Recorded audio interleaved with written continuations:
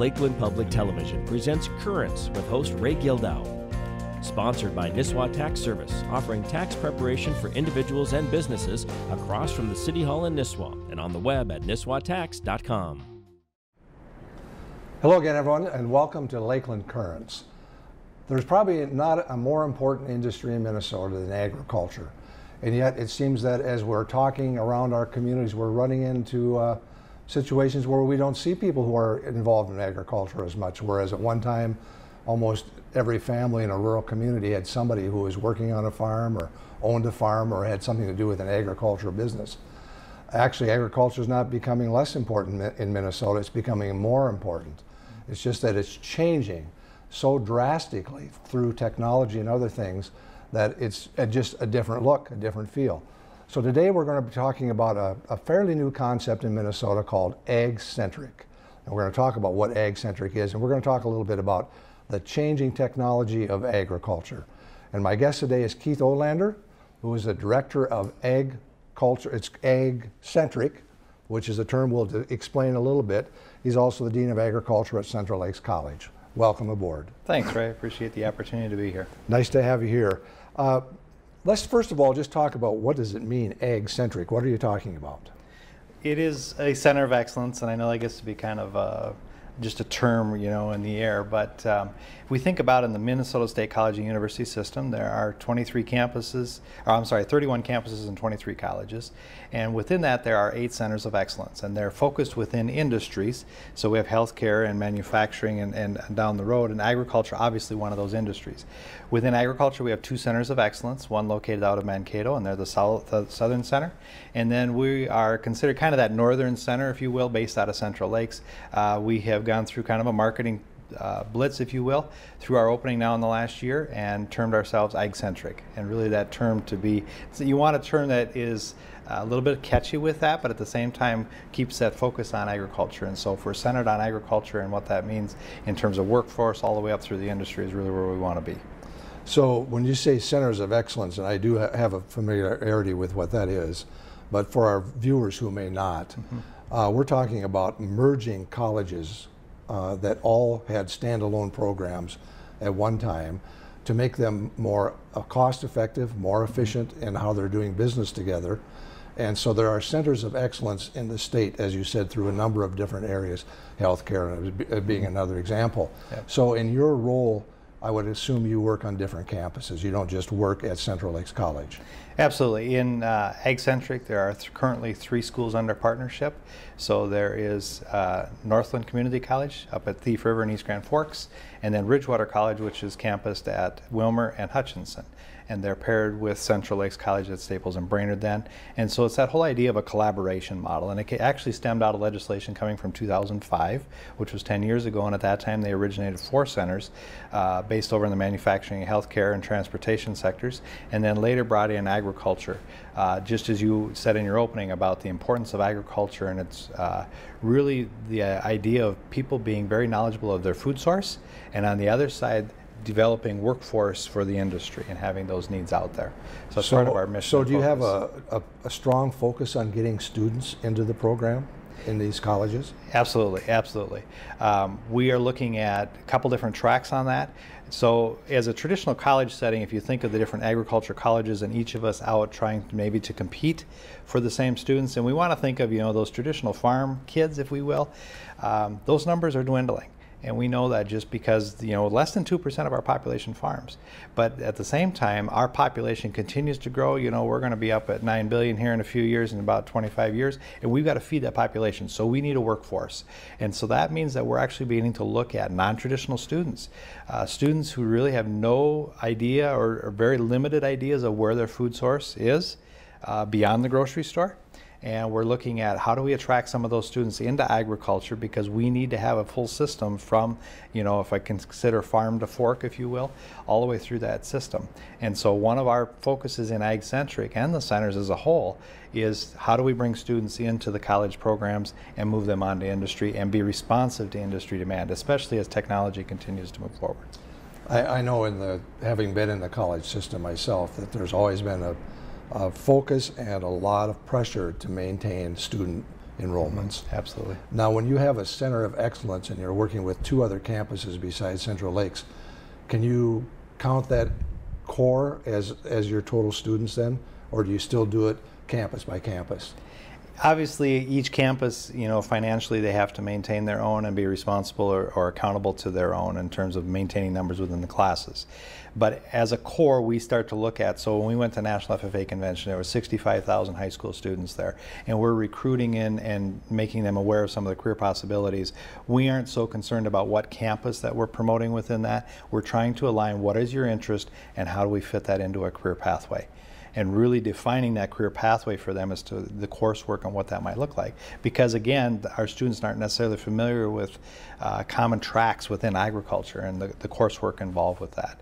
On the other hand, one of the things that we're going to be initiating is how do we develop degrees where a student may be located out of our state and be able to take coursework from each of the varied colleges and come out with a mutual degree that would satisfy an industry need as well.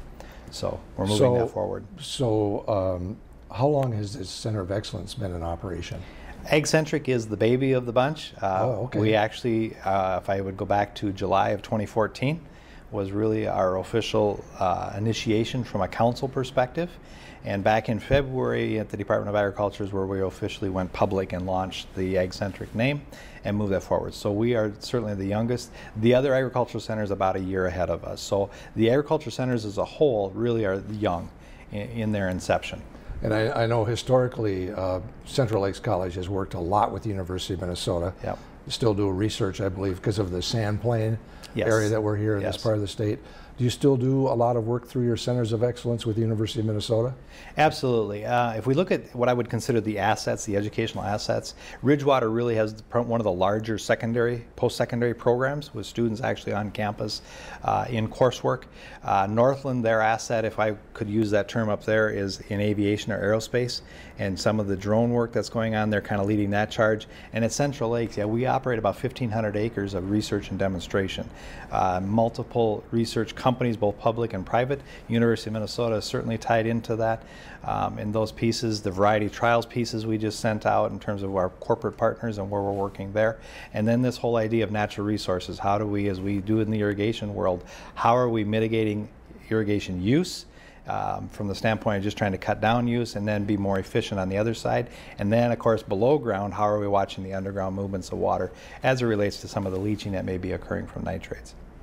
So I think did you get a grant a while back? I can't remember for sure. We have several that we work with, absolutely. And what are the grants? What are the intentions of the grants? We have anything ranging from some of the energy pieces and the biomass. All right, we had a next-gen grant that we've just brought to completion here about 10 months ago, and that was focused on alternative forms of energy. And we still had that progress moving along, just not under the form of a next-gen grant for that. So we were looking at, for example, canola. We think of canola oil as when we're out on the store shelf, but we can also run that through a diesel engine. And so we have that in operation and active there. In the area of biomass, Miscanthus is a called grass that comes to mind, but this whole idea of biomass and how do we use biomass as alternative forms of energy for those pieces, so we had those things coming along. Most recently, we've got a couple of grants working, one in the area of the UAS or Unmanned Aerial Services or Systems for that, and how do we have a curriculum that's ready to go. We know that as FAA moves along with their regulations, we think in 2018 they'll be official. We have an umbrella coverage right now, or permit to fly, but we need to be teaching our youth about the applications in that. And of course that spans a lot of industry. Agriculture is typically your leader in new technologies. We've seen that in the whole GPS or global positioning systems thing as that came out a number of years ago. And we know that drones are going to be applied probably one of the earliest adapters, if you will, as an industry. And so that's one of our latest ones now is this initiative funds to have use of UAS curriculum, really applications and on the ground and training. And then again, we go back to this whole idea of data. We create a lot of data in agriculture, but how do we really utilize that data to make decisions? We'll come back to that because I think the technology you're working in is mind-boggling. It really is. There are a number of international organizations that are saying, for the most part, we are out of land for agriculture. Without going into forests, which we have done in Minnesota here recently. So the emphasis is not going to be on developing more agricultural land. It's got to be on developing more efficient ways of being in the agricultural business, and that's one of the things you're doing. Just one other question about your Center of Excellence. Do you have a board that you work with then, or how do you determine policy? Yep. So we have from the colleges representatives, both deans, of the colleges as well as instructors that make up a council. All three presidents then are a part of that advisory piece, so that council meets quarterly and makes those decisions for those internal operations, if you will. But we also have an advisory council that meets annually and provides us guidance, and they're heavily embedded with industry. And then a lot of service areas, so we get into NRCS and DNR and those folks, so that they're providing on the natural resources side from a public perspective. So we have basically those two councils, the internal operations and then that advisory piece that says you need to be looking in these particular sectors for career areas to service, or maybe some areas of pullback, if you will. So it's just a matter that we are current with today's technology and applications. I remember it wasn't that long ago when a farmer got 100 bushels of corn an acre. That was a big deal. Yeah. That was a money maker. What are you looking at now for ranges? We peaked out at the farm locally here over 200. We were 213, 214 with a lot of yield spots on that. In today's combines, we track it very specific. Right, almost to the square foot, don't you? Almost by the size of the table, the 3x3 square, that we're tracking those out for that. But to average now 170, 180 is not that big. Obviously, we had a good year productively, but 100 bushel yield right now is a very poor yield. Isn't that amazing? Yep, it is amazing. Yep, and it really goes back to those scientists from a genetic standpoint, and now we're moving into that soil biologic health. So how do we have that full cycle to generate that food cycle and to do that? Because as you're right, there is no more land, so we've got to take care of the resources we have and yet continue to increase our productivity.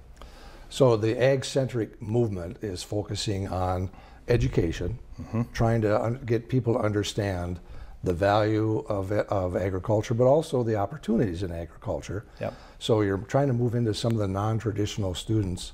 And non-traditional students, could you help define what that means typically? Yeah, a non-traditional student, we think of in rural Minnesota, you have students that are maybe they live on a farm, or they're at least associated in some way. They have a relative on a farm, or they've had some sort of experience. In other words, they've actually been maybe in contact with an animal, or they've been out in a field. And we take that for granted sometimes in our area, but that's not a very common setting if I were to go to a Humboldt high school in St. Paul or something like that. So our non-traditional are those that are coming that really have an interest in agriculture, and they think it's cool to be able to grow with an animal or a plant, but they really don't have any background or experience in that.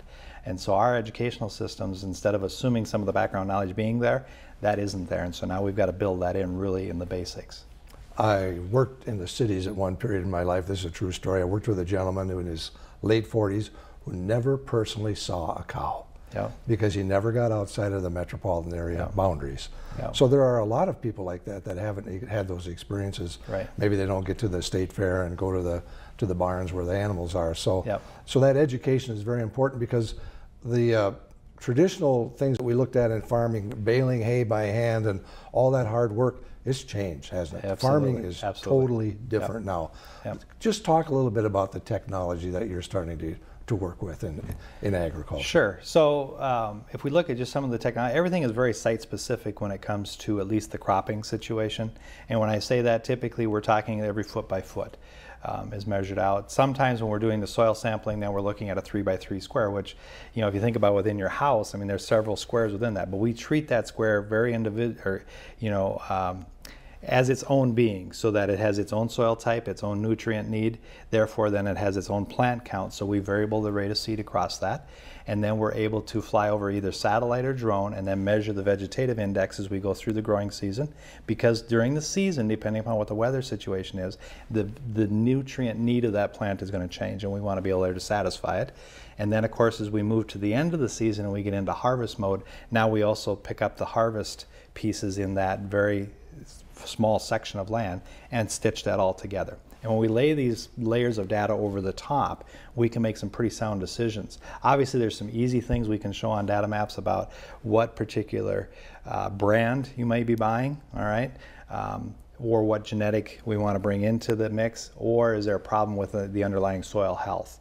And there's just things as we look at, I'll use aphids, for example, in soybeans get to be an issue from year to year, but they're can be very spotty in that. Well, in the past, we've been just applicating across the field, and we are now able to applicate very specific regions of fields and treat certain symptoms. So if you get one area, there's a lot of aphids, yep, you would hit that harder than areas where there aren't any. And some we wouldn't treat at all. And the same could be brought of, we think of nitrogen and what it could do to our groundwater. We do that based on soil type and need, because we don't have to apply at the same levels across the field. So we're just getting very specific in that treatment. So that's good for growth, obviously, and production, but it's wonderful wins for the environment and what we can do in terms of maintaining a quality of life, and then that whole biological soil health piece that comes in there as well.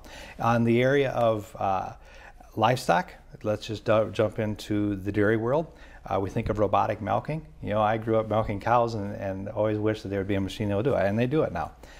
They know it comes in, the cows are acclimated to it. It's actually a better system than the human, because the robot is consistent every time in terms of every function that robot does, but it monitors that animal throughout. So we know if she has health issues, temperature, white blood cell count, anything like that is all being measured so that we can get that, and that's helping us also on the breeding side as well, so that we're getting better at productivity throughout the barn.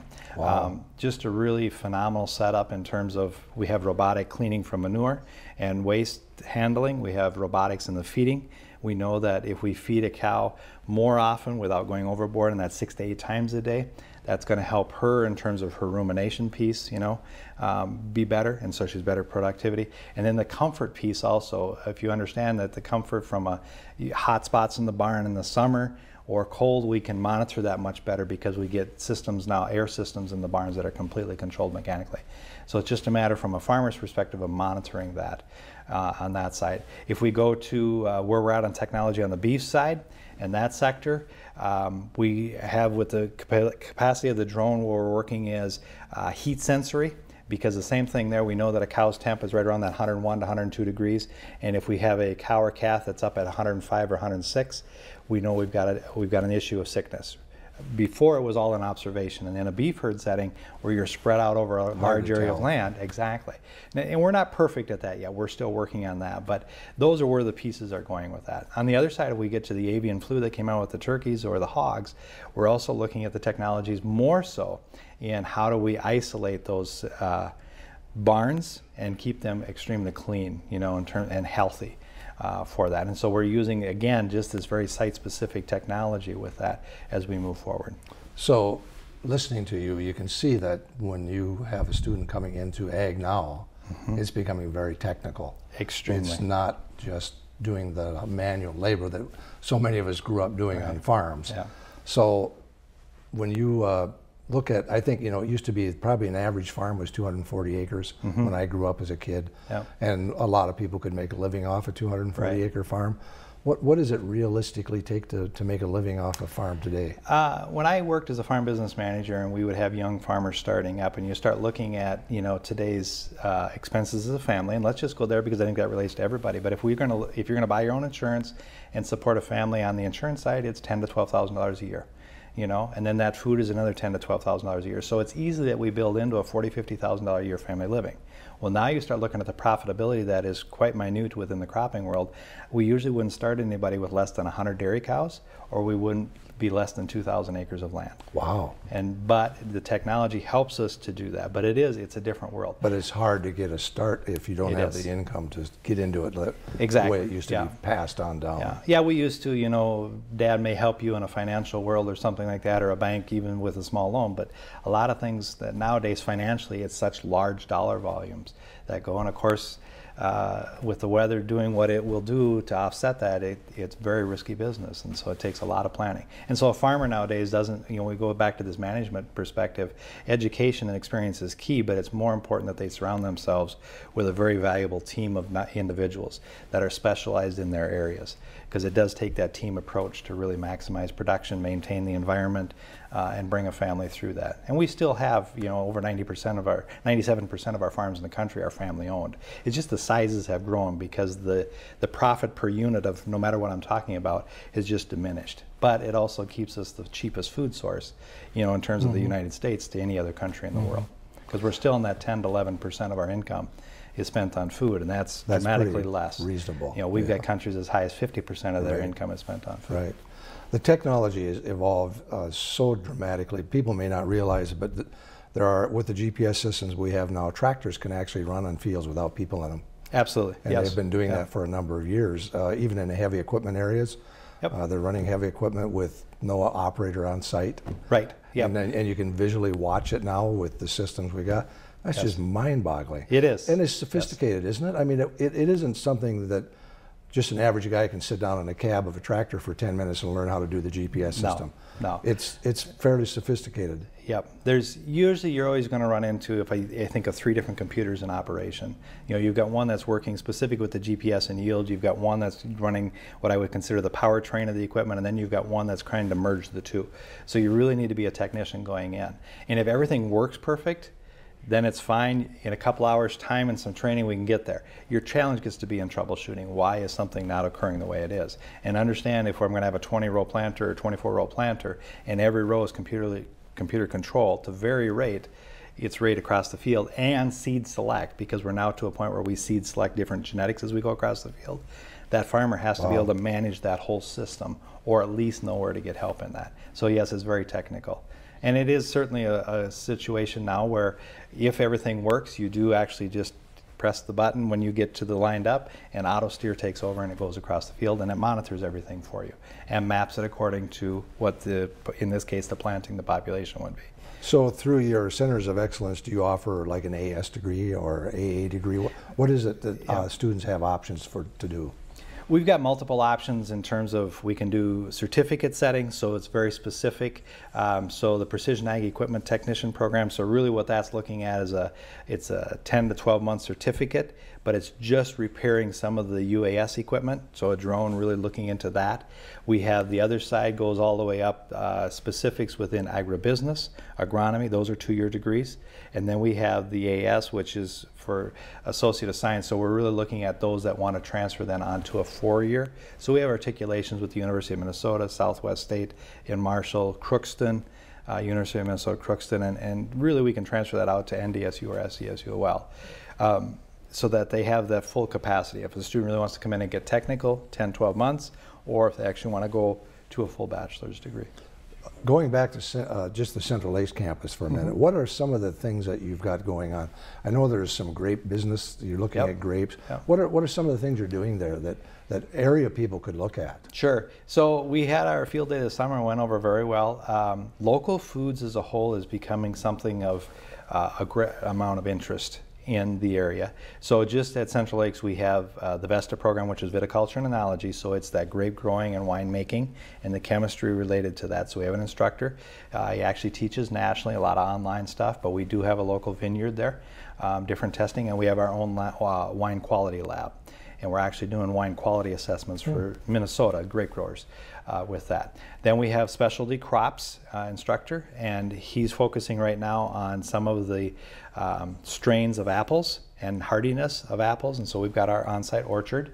We also have a community gardens area where we work with community ed, where people come in and help grow some stuff there and learn that, and we've actually worked with Lakewood Health Systems on their Choose Health program to bring families over from, not necessarily always receiving fresh produce, but able to produce their own with that. So that area is growing tremendously and going there. We have a lot of work going on in the area of how are we going to reduce our chemical use. So we've got different chemical companies looking at different variations of that and trying to get into biologics on that. How do we get natural controls? We've got a tremendous amount of work going on environmentally about nitrogen loss in the soils, and how are we monitoring that? And so we have what they call BMPs, or best management practices, and trying to perfect those. So those are with the University of Minnesota and Department of Agriculture. We now have staff on site from the Department of Agriculture, soil scientists, and a nutrient management specialist. And so those folks are consistently in our area working with groundwater and groundwater reserves. The other side is on the irrigation piece is to look at variable rate irrigating, because again, we don't want to just put the same amount of water over this land. we can now break that up accordingly in segments. And it saves us obviously energy and water. And how do we do that the best and make that the most efficient and try to get our plants to be the most efficient as we can across that. And there's other projects moving on with anything to do with soil health is really a big movement right now.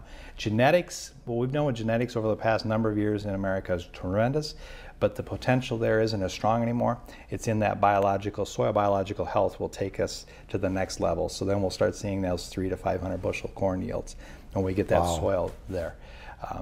300 to 500 bushels? Sure. Wow. Yeah, we're peaking now. If you go to Central America, and I'm telling you, Central America to me is the I states, Illinois, Indiana, for them to hit that 300 to 400, and the yield winners are now hitting that 430 to 450. Wow, that's incredible. So those aren't consistent, but that's where we're going. And you're still doing field trials too, right? Absolutely, absolutely. For corn and soybeans? Yep, we had just over 100 plots alone that were just in the trials. And again, the trials are basically comparison of genetics.